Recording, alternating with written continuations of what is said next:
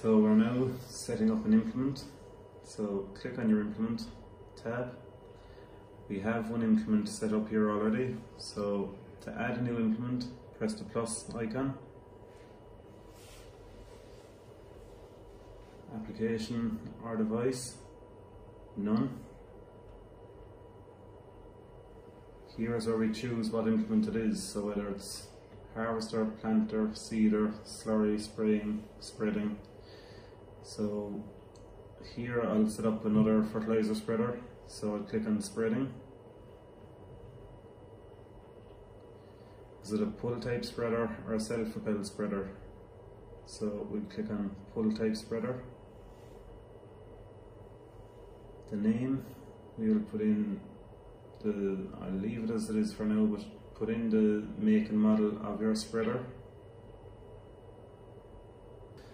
So we now have to input our measurements for our spreader. So hitch type, if it was a breedall, it'll be on the drawbar.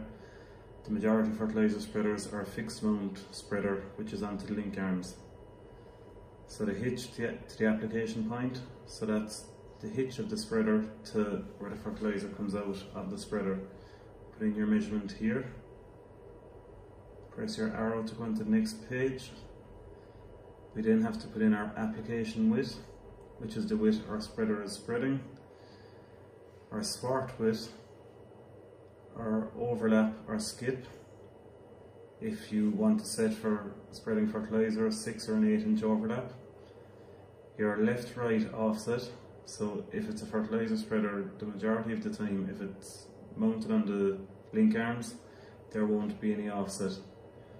The physical width of the implement and the physical length of the implement.